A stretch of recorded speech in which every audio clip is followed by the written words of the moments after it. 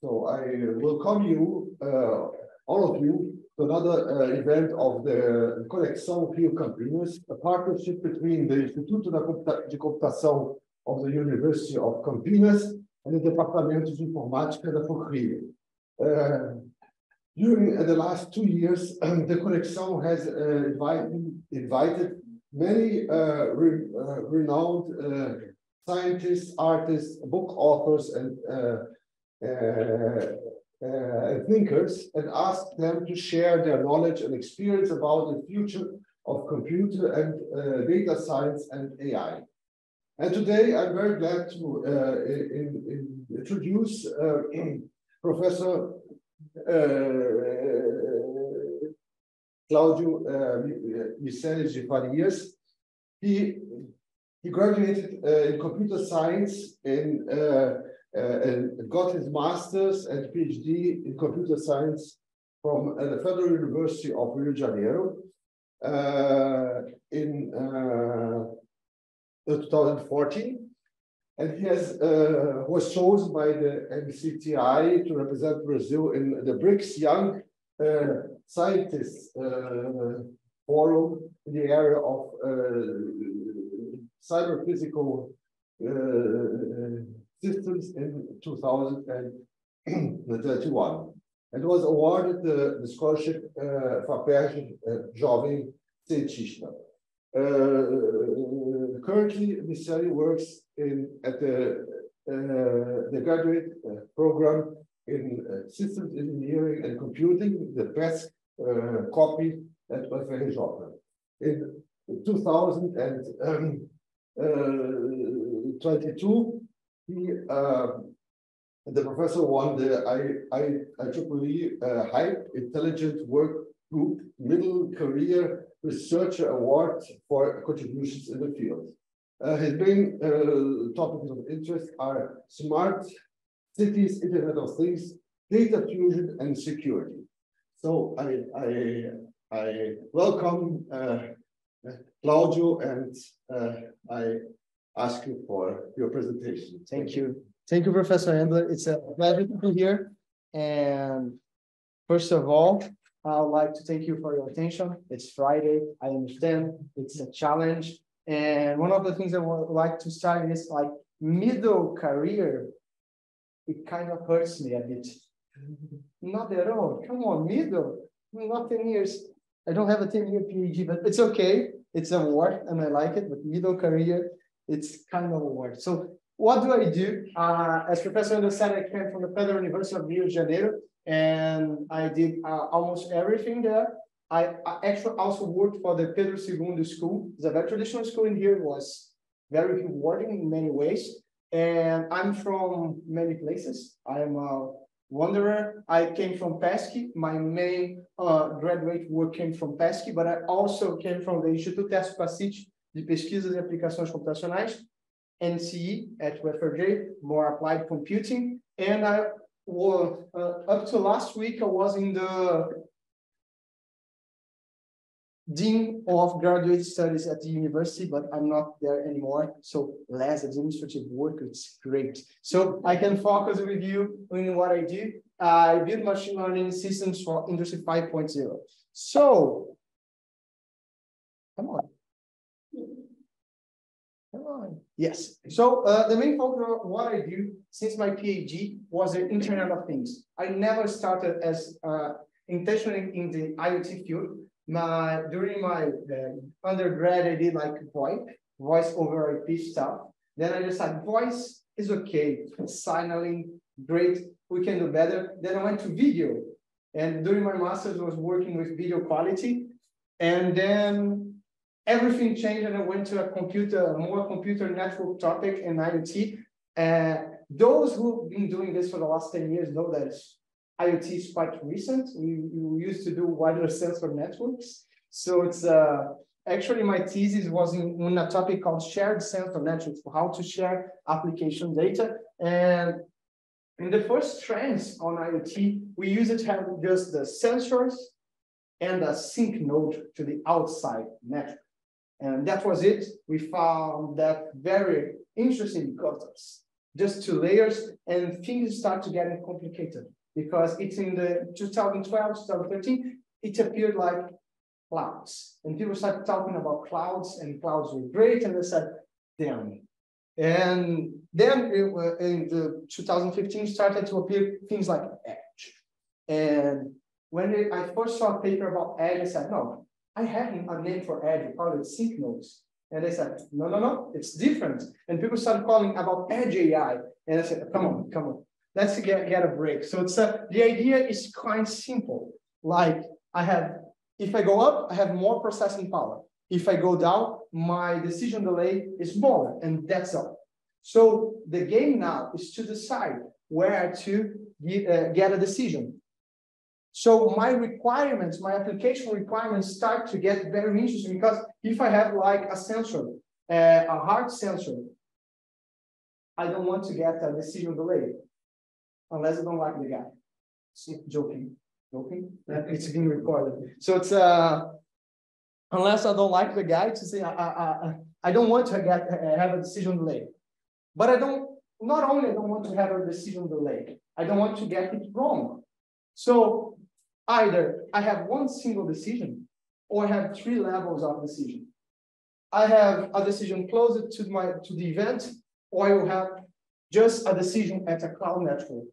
What are the requirements of my applications? And if I'm talking about Internet of Things, those of us who started like 10, 15 years ago, we have like a single network for a single application. This doesn't seem too much as the internet, does it? This doesn't seem like what we wanted to do. So, but our devices were resource constrained. They still are, but not as much. Adriano is here. He shared this part with me. We're talking about Micas. Micas have like 4K of RAM, 4K bytes of RAM. So it's challenging. And now we have exciting 1 megabyte of RAM to play. So it's we can do multiple applications. So this is the thing, and you start to see things like Raspberry Pi and other stuff going on. So this changed a bit. And in 2013, it started a movement in Germany. Talking about what a fourth industrial revolution. At first, it was a group of industries saying like we can measure and sense everything in the path of my building path or my manufacturing path, and through this sensing data, I can use AI, big data, and sensors to understand my path and reduce the costs. But as it has evolved, in 2016, we saw one of a philosopher saying that's like Industry 4.0 is to use everything in society as a manufacturing process. If you want like to have a book, you have to have paper, you have to have trees, you have to have oil. So everything in this process of society is actually a manufacturing process. And if you start to think like this, how can I reduce the cost of everything?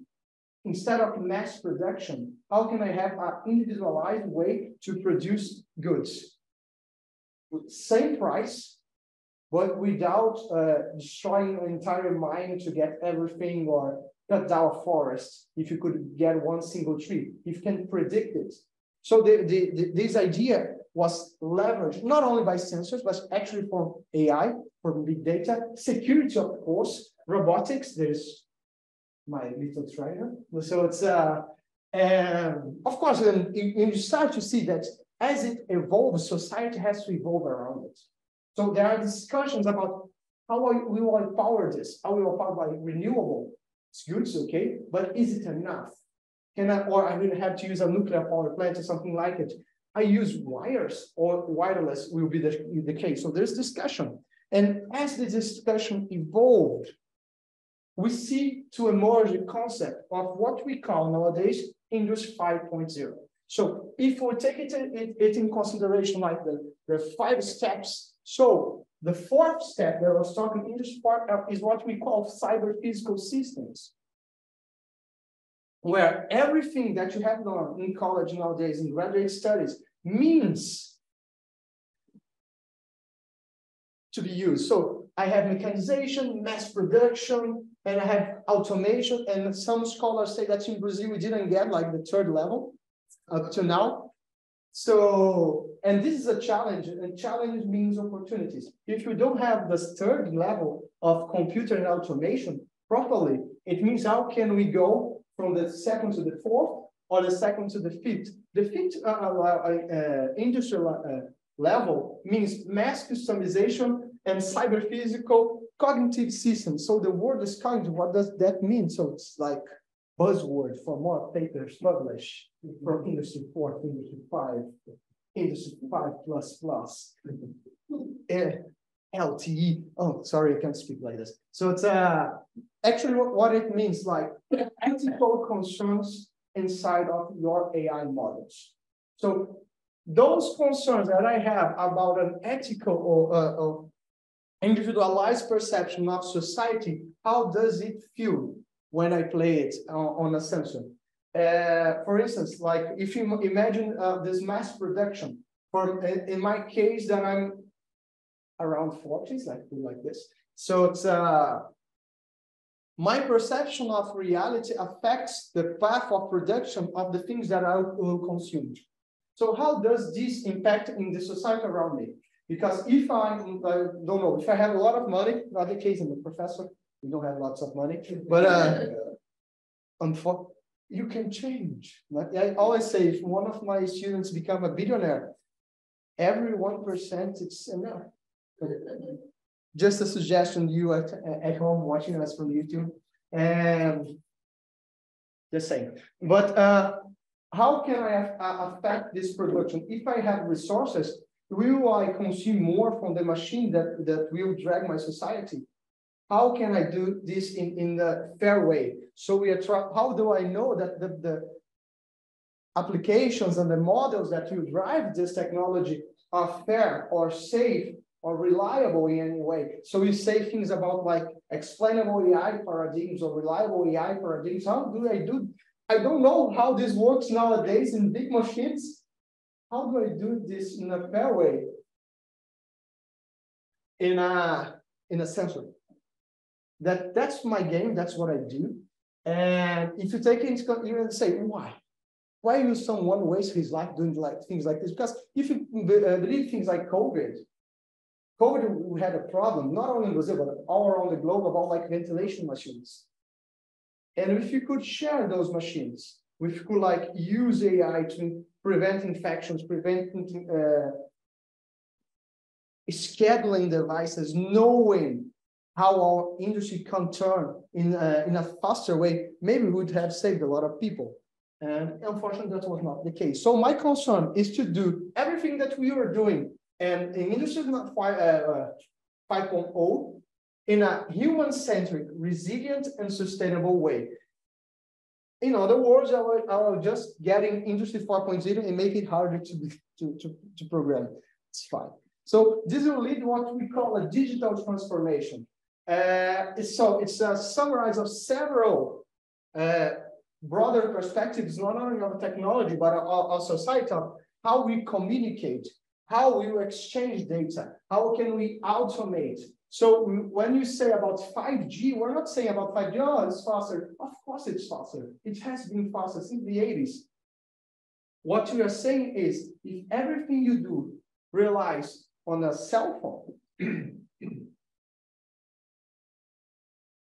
your cell phone is you in a digital way. Is it your digital twin of some sorts? And I say this because if you think about it for a single second, and you see, if you get a car and you don't know how to drive, you have an app. You call an Uber. But Uber has sensors. It has to have a GPS position, has to have a battery sensor to know it's not dragging you around. And if you don't want to pay, you don't have to have a card or cash. You know cash though. The paper stuff, the generation don't know anymore. Like you can pay by your cell phone. This is crazy stuff. And coins, those little bright things. And if you are talking about seeing a course like this, you can be watching this lecture right now from your cell phone using 4G. in a car in the middle of red line, yellow line. I don't know, traffic is complicated. And all those things can gather, and in some weird cases, if you nowadays it is possible, if you want to have a good from like Amazon, a drone can bring to you using your cell phone and GPS data.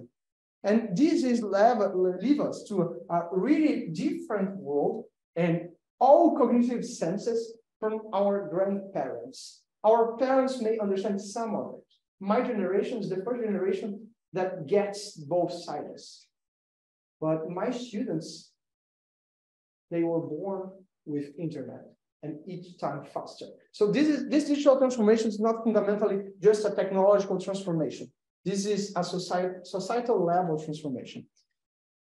And we have to build stuff for that. And I did computer science, and I did computer science because I wanted to build stuff. And I remember I was getting like an XP class, extreme programming. For those that are a little bit older, is baby Scrum. Let's talk like this. Scrum in your early days. And my professor was actually asking, why do you build software? I said, because it's cool. And he said, no, we build software because it makes money. So, but yeah, kind of nerdy, I know. So my focus was on how to build stuff. I'm a builder. I like to build stuff, to build solutions, to build applications.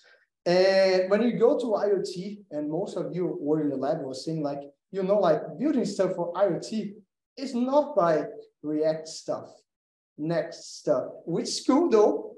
You should do a lot of web stuff. It's great, but there is a lot of different stuff to take care of.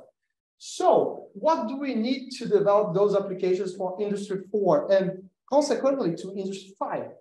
We need new architectures. We need to develop software level architectures that are context aware.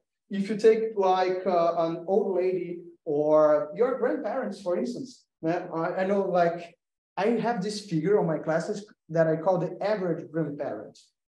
It's a fictional grandparent that has lots of health issues and does not know to use computers. So it's may or may not have similarities to reality in any sorts, but it's interesting to have like this on your class to understand like people have different problems.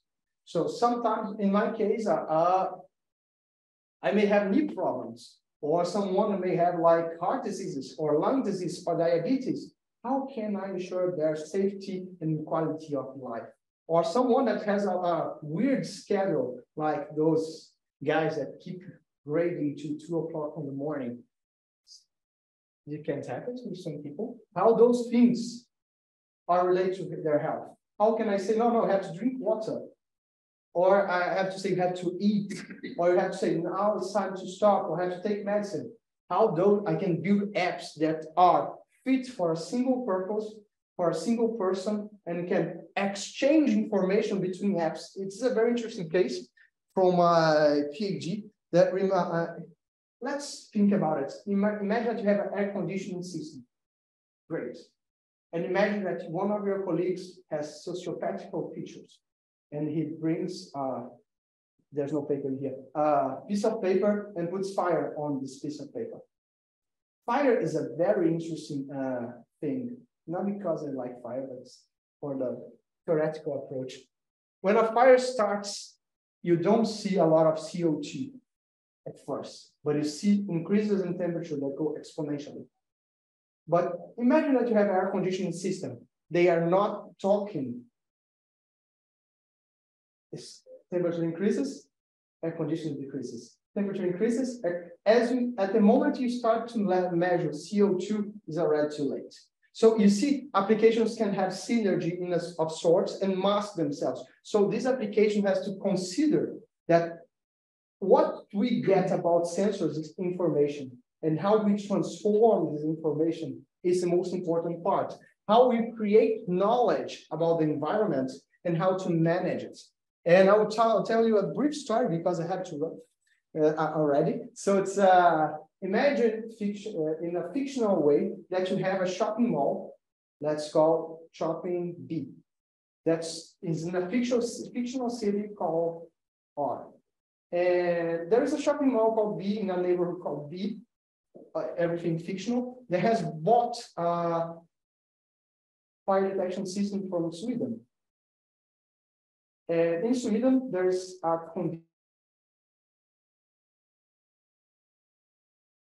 Hey guys, we have some small problems, but now we're back. So you missed me? Hope so. Otherwise, well, not a lot of you have run, so I think it's okay. And in the shopping mall B, in the neighborhood B, in the fictional city R, they bought like a system, a fire detection system from Sweden, which the main condition is anything above 50 degrees Celsius is a fire. Fire.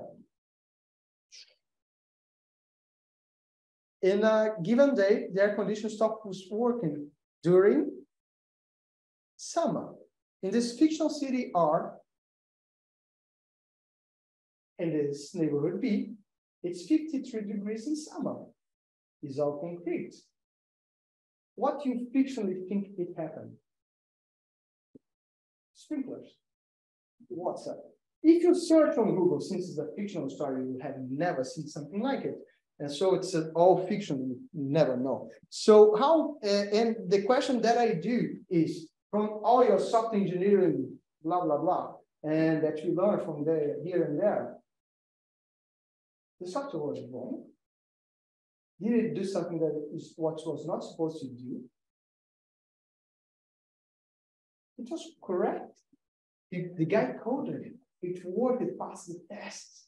It was deployed. So, but the conditions are unique. So any software that you do that requires to get information from a given environment has to deal with unique environmental conditions, has to deal with things and features that are meant onto here. If I have this student that is going to France and he has some allergies in here, and he went to his allergist, and the allergist said to him, "You're going to France?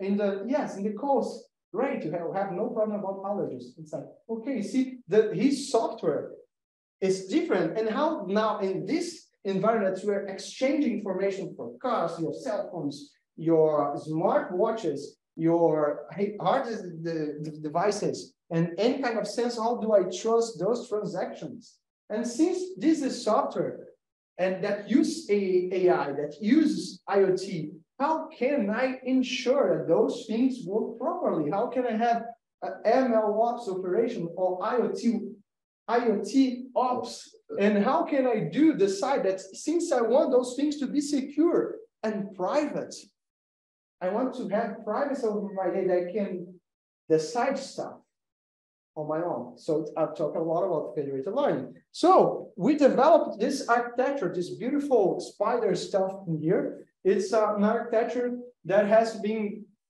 published a lot in the last few years. That I take some things that are obvious, like if you want to sense data, you have to have a sensing component.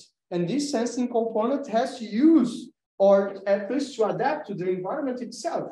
I have to have something to schedule my data. If I have different applications and I have operational sensors in like FreeRTOS or Zephyr OS or anything, I have to schedule those applications that I've been sharing on my network.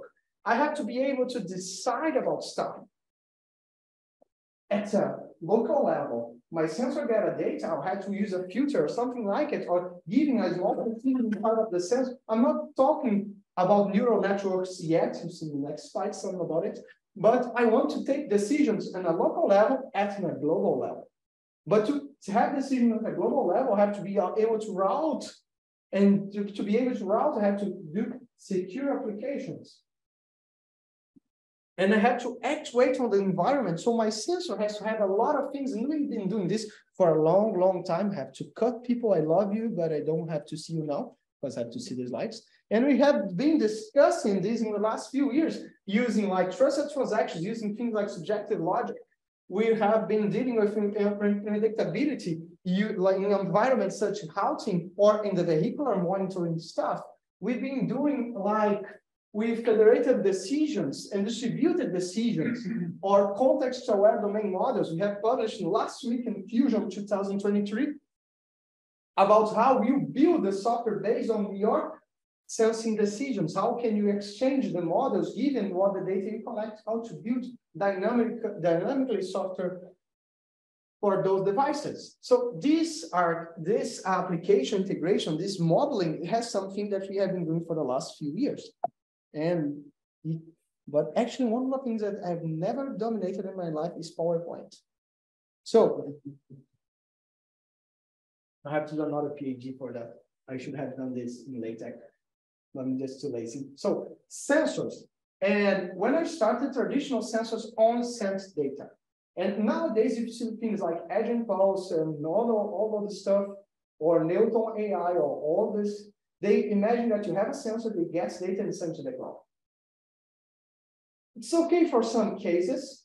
It's okay for your Google Home or your Alexa. It's not that good if you have, like I said, something for health, or something if you are in Petrobras or in other, or Vali, and you are in the middle of your operation, or if you are in the army, you have to take online decisions. So, but if you work with sensors, wireless sensor on IoT, you know that sending data is expensive when you have batteries. So what we do, we try to compress to use data fusion. And this sends almost everything of the data, not literally 99%, but you know what I mean, is discarded due to sensor restriction. We don't have memory. Even that now we have megabytes of bandwidth. To store things is messy at best. So what we're trying to do is to have on-device intelligence. We've been doing this with data fusion for the last 10 years, and nowadays we're trying to do this with AI, but it's complicated, it's not easy, because what we're trying to do, instead of discarding data, trying to change what data means, because if you take into consideration like a sensor, what a sensing sensor collects? Come on, guys. Give a shoot. What is collected by a sensing temperature sensor?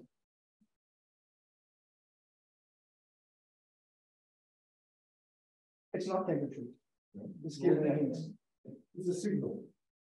It's a signal that you try to change in some way, and you interpret it as data. So everything that you collect is either a transformation of a physical environment. That's why I firmly believe that all comp sci courses should have a little bit of physics for you to understand what we get as signals, and signals are not only an interpretation of the world around us.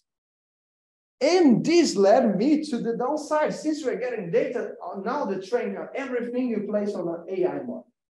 Not even an AI model, machine learning, because you're using AI in a very depraved way. Like everything is AI and nothing is AI. So it's one of the downsides of AI, usually centralized, because you're saying AI, I'm talking about Amazon stuff, GCP stuff, and scikit-learn stuff, and not for sensors, kind of. Lots of power required for data transmission, lots of processing power required. You're talking about like blockchain level stuff. Like if you take blockchain, I saw the other day that blockchain farms around the world cost more energy than Denmark. And my sensor was based on like 2 batteries, AA batteries, and had to last. So not suits for sensors, right? It's not that easy because this guy, Pete Varden, and a lot of guys before him did this what we call embedded machine learning, or TinyML. TinyML is a nice name for embedded machine learning, how to bring machine learning to sensors. And even when people talk about machine learning, they're not talking actually about machine learning. They're talking about neural networks. And of course, they love neural networks. They're kind of cool. But come on, you see the Nome book. It's a little bit more than neural networks. But what's this interesting stuff? This is Arduino Nano 33 BLE sensed, what means the best name for a sensor ever. And that has a Cortex M4 processor. It's a processor dedicated for AI. It's fun, it's crazy, and it's crazy cheap. I think it's $18. And if you buy the box, it's 30. So beautiful. And this is an SAI. An S32i has a camera built for you to do computer vision side of sensors. So, but come on. Machine learning has some steps. You have to collect data, you have to train data, and you have to classify stuff. Train data inside of a sensor. Or collect all the data trained inside of a sensor with 4K on hand. Doesn't seem suitable, huh? So what we are trying to do, it's collect all these big firms. I've been talking about TensorFlow in Google. I said about Army, I said about MicroTensor, TimeMachineLearning.org is an organization, amazing videos on YouTube. And you talk about STM, or Qualcomm, a lot of those guys work on those things. And the first approach was easy. You don't do the training side of the sensor. You train in the GCP, and then you throw the classifier inside of the sensor, and you clutches the sensor, but then you start to see like, my model is static. Things change. They're supposed to change. And everyone who has worked with IoT knows like, worse than communicating, it's updating. How do you update a sensor image?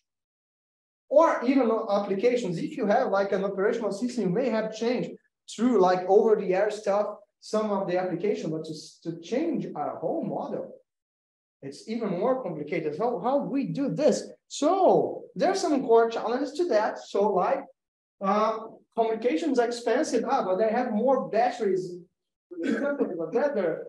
And yes, but if you ask a gamer if he wants a cable or a wireless device, he still use the cable. You have scheduling issues because those scheduling issues are common on computers still. And imagine when you have like those IoT operating systems are relatively new. We have limited memory bandwidth and recovery. You said that now you have megabytes of RAM. Yes, I said they have megabytes of RAM, but have you tried to run a neural network on 16 meg of RAM or 16K? And at the same time, I'm collecting data that I'm not sure what this data is or will be. So how can I assign this data to a given application? I'm collecting temperatures data. It goes to a fire detection application, air conditioning application. How can I give deep meaning to this data? Hardware is extremely heterogeneous. If you talk about IoT on the internet nowadays, we're talking is Arduino stuff. And you see a lot of people playing with Arduinos and Raspberry Pis. And all of a sudden, no, this is like cheap IoT. Yeah? You see there are more complicated stuff. You have more like STM devices, Nordic devices, you have Manscaped devices, and all those devices have totally different ARM architectures and different operational systems. Compiles things for those stuff is completely different. How do they exchange messages and they mean the same thing? And there's a very interesting thing that you should have learned in physics about calibration. Temperature sensors that come from a Manscaped device, it's the same from an Arduino device. They collect the same thing. They mean the same thing. If not, how bad is this? It's complicated. And your energy efficiency on training those neural networks, statistical heterogeneity. And if you start training something on the sensor, a better sensor is faster than the worst one. So I have stragglers, people that will be left behind. How can I do that and solve those things? And then actually my first work on this meeting is about quantization. One of the prizes is about the work that we do at quantization, like we collect data. And data generates a histogram of data. So as you collect, you see that there are peaks about your data. So can I represent a great amount of data as statistical variables, such as the average, the mean, the variation, the variance, kurtosis, symmetry? So can I represent this mass of data instead of storing in my sensor, represented by 4 or 5 elements? And the great answer of this work, this is a master thesis, is no, you can't. Come on, you did a master thesis that your answer is no, but it's a complex no.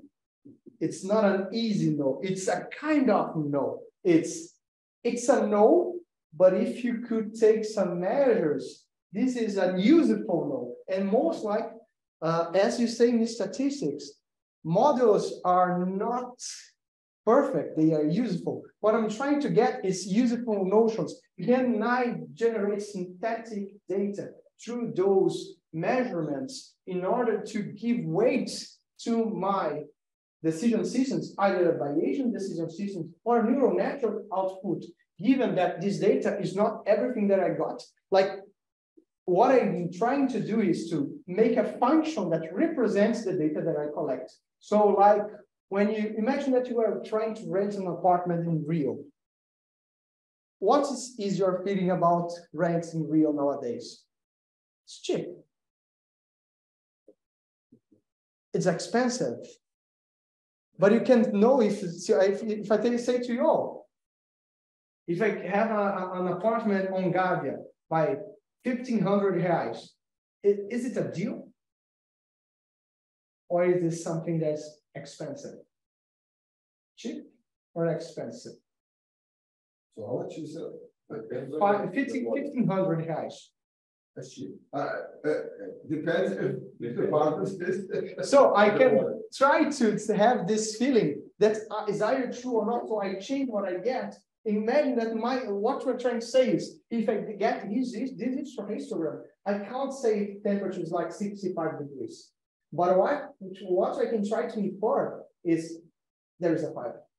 So I change the part more what I'm trying to looking for. I change the level of the information and try to cut the edges to get this information. This is the result. Was very, very, very powerful and gave us a lot of interesting devices. And then I started to look some 2 guys that were very, very not represented, the asymmetry and kurtosis. Usually when you go to like statistics 101, you get like average, means, variance, and that's most it, and some Gaussian stuff and hypothesis tests, and that's all there is. But when you see Gaussian, why you try to turn to Gaussian curves? Because they try to summarize data. That's all about it.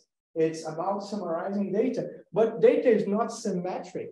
We wish all data were symmetric. But if I can represent asymmetric data by sums of Gaussians, and what I'm trying to do is, in this sense, when I quantize, to form sums of Gaussians that will represent better my data. And then if I distribute my decisions, I can share these decisions among my sensors, but sharing just bytes instead of loads of sensor measurements. And the result was quite powerful and gave to the sensor the managed to give the detections. And this is still a work in progress that I'm working for the last 5 or 6 years. And what I have to tell you, you guys are watching on YouTube and you're here, is like, worth research takes time. Research that's actually useful takes a lot of time and trial and error, more errors than everything else. But I keep making mistakes, and this is fun, at least for me. So, and by those, we get to what we call knowledge fusion. Actually, knowledge fusion is a term that was coined by a researcher in Google called Xin-Luna Dong. Now, she's awesome researcher. She's from Google, then she went to Amazon. From Amazon, she's now on Meta, and nowadays I stopped following her, but she's still Meta. And the idea is, if I get his heterogeneity, I have a middleware, a common sense of understanding. I can extract or do this transformation to go up, reduce my uncertainty, and then I can interpret. So knowledge fusion is the sum of Internet of Things, knowledge management, and multiple application wireless sensor networks. But I try to get this information to create knowledge about the situation. And we have used this and published several papers around this topic to do this inside of sensors, actions alerts as you want. So we're trying to reduce and use it in like complicated environments such as smart grids. And then what we're trying to do was a Bayesian approach of reinforcement learning, where I got this sensor and try to see if I get this new data, this will change the environment I have left. So instead of getting a huge amount of data stored on my sensor, I have like a state, amount of collect data, like I collected 30 data before, and am I close to changing my state if I get something else? So this is vital for resource-limited approaches, not perfect, but pretty good. And it was able to map and access situations using our coexisting applications. So inside a very small sensor, I could try to gather the states of different applications. Of course, if the application is too complex, if the source code is too big, won't be able to put on the sensor. There's no magic about it. So you have 8K, you have to be good 8K. If you want to do things like huge Go applications inside of a sensor, good luck. I'm still using C. So the idea is that I can map those states, those sensors as a graph, and the set of communication links. Then I'll try to consume applications, and I will imagine my knowledge as action, in fact. What is this? The state I am, the state I'm trying to go, and what is happening right now. So fact is a cost for choosing an action. So what I imagine is applied to a group of decision systems, the probabilities such as Bayesian, and what you are able to try to get this result, it called resulting in Athena. Athena was one of those algorithms that are using a math future and common sense, a big old fashioned average. Average is okay. Average is a 4, conditional jump, and that's it. So to try to learn, what the idea is, I have a new cost of something, and the new cost is a transitional state. I want to be in a desirable condition. For instance, what is a desirable condition? There is no fire. Being fire, bad thing. No fire, good thing. That's all. So I try a very traditional Bayesian stuff to try to update. If the outcome is positive of my collection data, I don't change the environment. If otherwise, I'll change. So it's a very Bayesian update procedure that you get me to this. A sum of probabilities, and this is action and if at the end. If the cost is higher than I had before, or probably I can change my state. So it's just a hypothesis test. I get all the sum represented by a number, updates every time that I get a new sensor. Instead of having all this data, I just record the state. So we have really good results with really low resource consumption.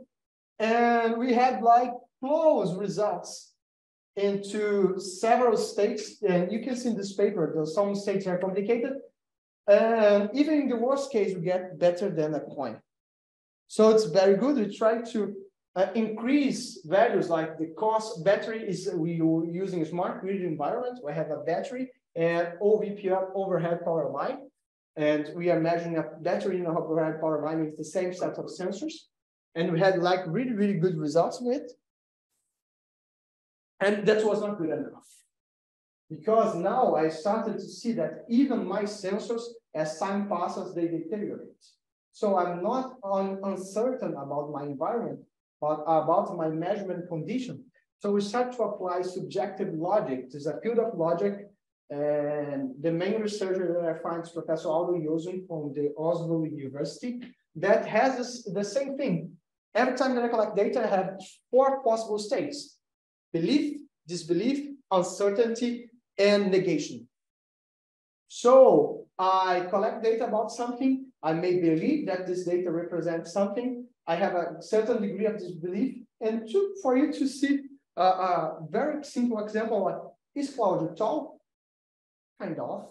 So there's some level of belief that I'm tall, some level of disbelief, which is not tall at all, some level of kind of, and some level that I'm not using glasses.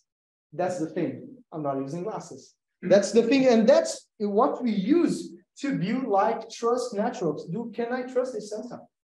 Not only I can trust if someone is stealing this sensor, but can I trust what he's measuring it? So I can use this probability to change states, because to change states, when I'm talking about like watering a plant is okay, but when you have like a hard device, it's not okay.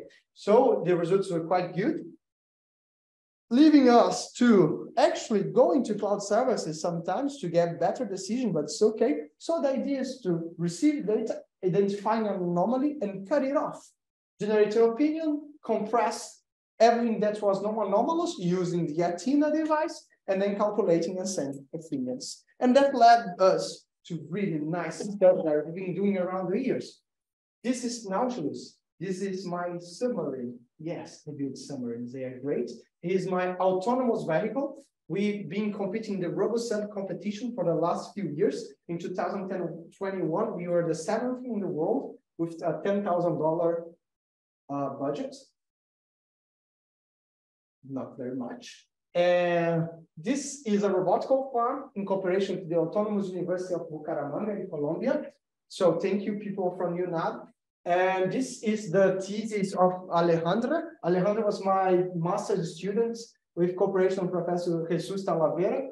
He is now not on the university anymore, he's in industry. But as you can see, this is a very traditional Arduino system inside using pipes, very cheap pipes, and a solar power where you collect data from the farms themselves. And you will learn something when you do go to the field. So another consideration for someone that goes to the field, do things outside. Labs are great. They should be on labs, but the world outside, it takes some extreme measurements. For you to see, this sensor is a pull sensor because the water-resistant sensors were not water-resistant. So pull sensors work. So it's knowledge from the field. And this is Y-Cup. Y from, if you're from Minas, no? Y. It's an IoT device to analyze milk quality on real time. So you put milk from a cow, you can sense if there is like diseases or the cow has like some hormones or things like this. It's not proper for the milk distribution. You can do this on a level, a sensor level at your cup, and an edge level on your cell phone, and a cloud level, and you have better analysis. Here is a very simple interface. It's a LED, head, no milk, green, yes milk. So, and here a little bit more information that you can do. And we won a prize at the Hackathon, and it's a hackathon. That is the best name for a hackathon ever. So it's was a hackathon for Embrapa, Gado Leite, cow and milk, and here in Brazil. And we won against another 20 or 30 other universities. It was great. And people from Rio winning things from cow and cattle is interesting, but it shows that everything is modeling. So conclusion, because I have to cut it out in 45 minutes, things have their place on the internet. So they have Industry 4.0 is a reality, Industry 5.0 is a desire. Better monitoring means better data, and better data means better decisions. But better decisions mean better policies. We are getting data to enhance people's lives. Our technology is not based on made for people. It's not useless. It's cruel. It's even worse. We cannot do this for ourselves. There's groups of people. This thing of the magician, although I have this beard of magician, crazy guy from Cats, this does not mean that I'm alone. I have a lot of people working on my lab and trying to do stuff, and people that build stuff that may or may not be with us for a long time, but people are the only ones responsible for us to be able to be doing doing nice research and giving results to society. So if you don't have a team, you don't have enough to do great things. So, and this leads us to marketing time. And we're bringing for the first time things what I do is data fusions to reduce uncertainty. I'm trying to bring those things to Latin America. There are not many groups working with data fusion and decision side of sensors in Latin America. So we are building La Fusion. That's my name. It's a great name, La Fusion. So Latin America Workshop Information Fusion, the first in Latin America, will be this year in November 25. In Rio, at my university, at COP, at Federal University of Rio de Janeiro. More details soon will be on your SBC list. So you have to be on SBC, Brazilian Computer Society. That is great. There's a workshop, 2 days. We're trying to bring a boot camp to this workshop. More information soon. And if you're able to go there and try to publish a paper in this is a preparation for this conference, the Information Fusion, that will be next year on Venice. So you can start a small paper, go to our workshop in Rio, have a review from the people that will be on this conference and prepare your paper to send to here. And if you are on Quali's Crazy Run, it's an A2 conference if you like it. But if you don't care, the food is great and be on that. But if you are really interested in the things I'm saying, there will be another LA Fusion in 2024 to prepare you for the main goal. This is Fusion at Rio. The first time that Fusion will be on Latin America will be in Rio 2025. And I hope to survive to this mess, but it will be great. So I'm trying to create this community in Latin America. So I'm visiting several universities in the last few months to preach the word of fusion, but it's all about reducing uncertainty and enhancing decision. So this is the symbol is LAPA because it represents what I've been trying to bring, for good or worse. So it's hope you enjoy it. And people trying to call me, and during the meeting, how cool is Telegram? So guys, this is it. Sorry to take you that long. And thank you for your attention.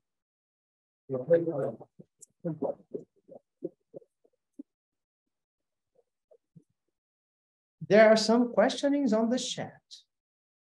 So, Cláudio, thank you very much for this very nice talk about data fusion and sensor fusion.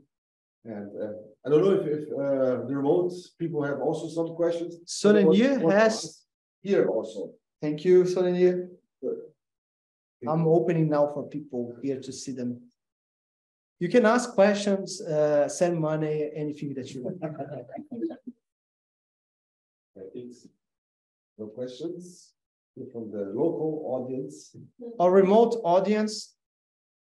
And if you don't want to ask, if you're shy, don't want to talk to me right now, you have my email. And here at COS, this is my email. Feel free to ask questions. I'll do my best to answer all of them. It's just too complicated. Thank you, Solenir, for your nice comments. Thank you a lot. And questions, things that you want to comment, share your feelings.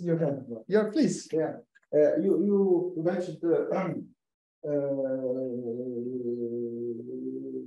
the trust network. Yes. Does it mean that is it made of sensors which are closer together but distributed, or is it conceptual level of? No, it's actual sensors that they're distributed and try to exchange data with themselves in a distributed environment. Yeah. Of course, most traditional security approaches are centralized. This makes a lot of sense, but sometimes you just don't have this option. Yeah. So we're trying to, like, if you take from distributed systems approach and you try to Byzantine algorithms. Exactly. So yeah. It's Byzantine. Byzantine algorithms. They are awesome. We are using them blockchain stuff, but they are just too complicated for sensors. So we have to try something different. And and what I like about sensors networks and Internet of Things, and usually from resource-constrained decision systems, is you start from the point saying, maybe I'm wrong. And this is awesome, because that's usually you are taught in universities I'll do this perfect system that will be perfect and my accuracy will be 100%. And real life, let's sorry for this, shit happens. Yeah. So it's just too complicated for the real world to do. So the idea is I don't actually trust my measurements, but I'll get them and see if they are useful, if the things that I'm seeing. So it's like when you are gossiping, imagine that you shouldn't do that, but it's ugly stuff. But if you're talking about someone says, this guy is cool, this guy is not cool, and you join this with your own perception of the world, you say, okay, makes sense. I saw this guy, he seems cool, or I have no idea, and I received this guy is cool. I can try to get this information and try to summarize. So if I have no perception, every perception is okay for me. So what I'm trying to do with this type of network is to get like, okay, I have no perception. Someone says it's cool. Is it enough for me to form an opinion? No, I'll wait some more. A second action comes. This guy is cool. Instead of having this guy is cool, what I have is I don't change my state. So in this way, I can summarize and yet have a high level decision. So this is a way to try to form. It's kind of using the Byzantine algorithms, but cheating. And it's fun. We use a lot of time, a long time, the idea of redundancy.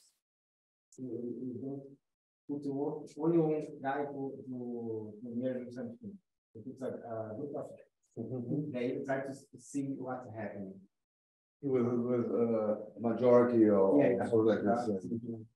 And even as a local majority, because then you bring the problem of local processing. Yeah. You have to decide which the best population.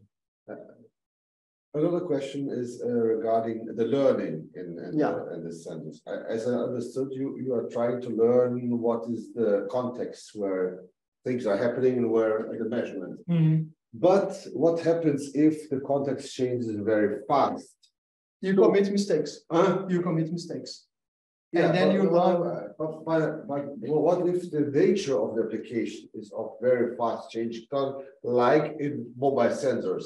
Yeah, this is a very interesting stuff because like the requirements of your context says how fast you can change. So if you are like in a vehicular network where things are about to change too fast, this is okay. So you have to say like, I cannot keep my states too tight.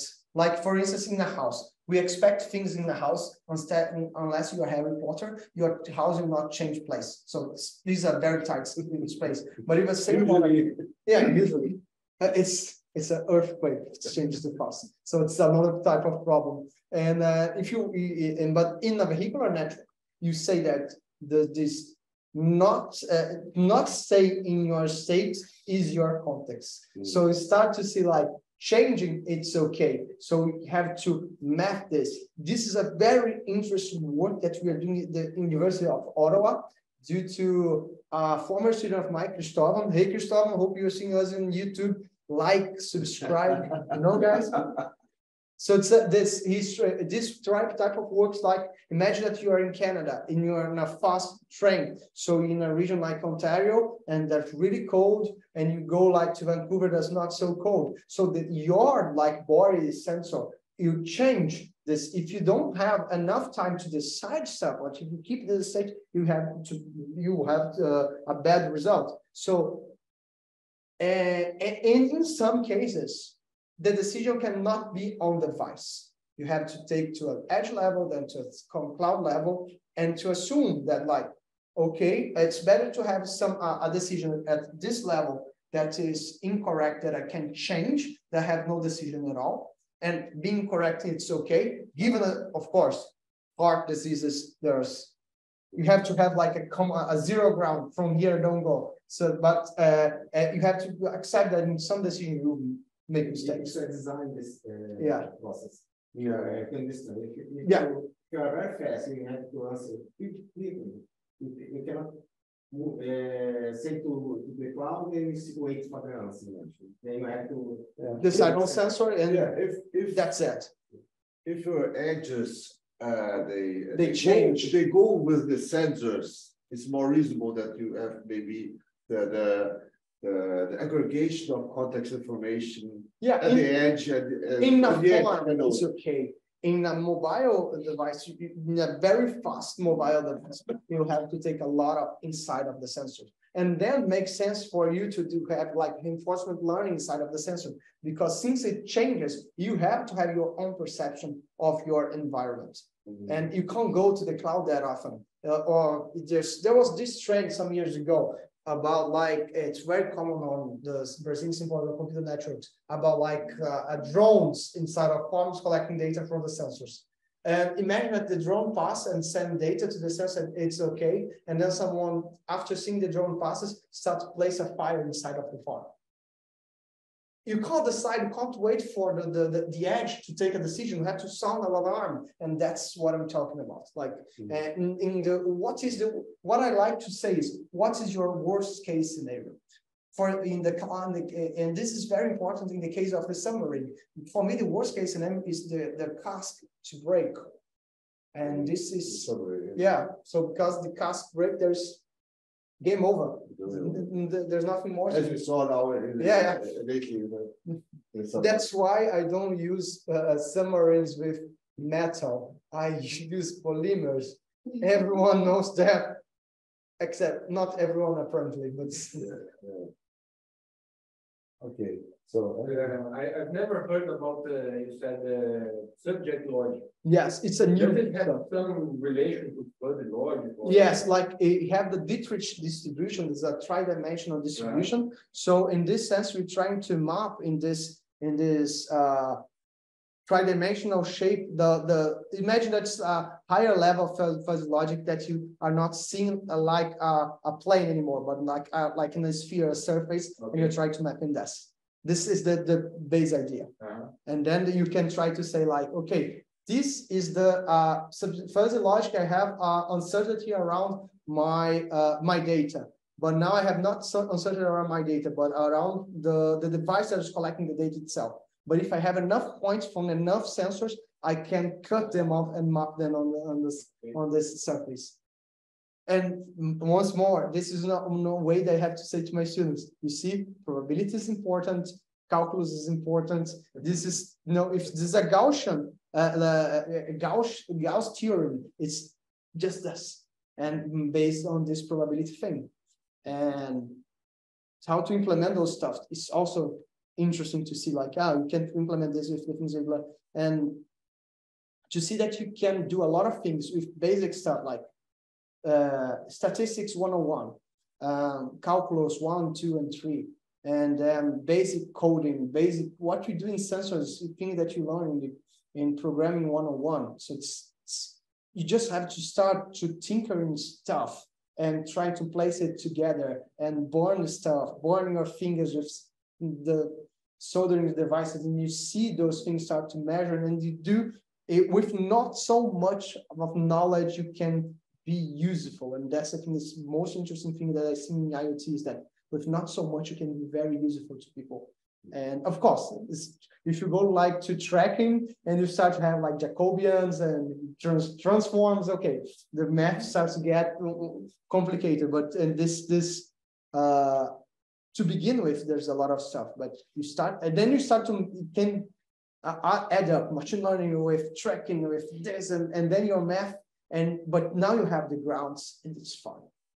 It's fun. The professor actually from the subjective logic, Aldo Nyoso, in his website, he has his book, Subjective Logic. He has actually just half of the book, the other half is being sold by Elsevier.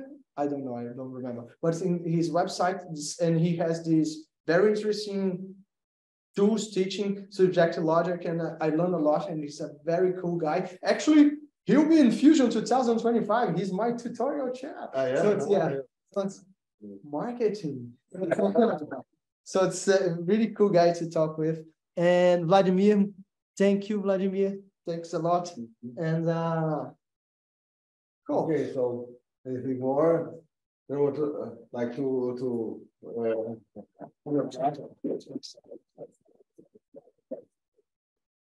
Well, hope you have enjoyed. Hope you forgive me for my lame jokes. No, but my email is here if you have any questions. Was talking to Adriana, I think there are some nice projects that we can start. Maybe we at the LAC do more the software part, the middleware part, like the architecture review that you showed, but the GIST has more lower level with energy and with sensors, maybe a machine learning. I think that could be very nice interactions. My pleasure. And we are neighbors, so it's easier. Yeah, so you're welcome here at PUC-Rio every time you want to come here to have coffee. Have coffee to chat. I'm seeing all your coffee, guys. All your coffee.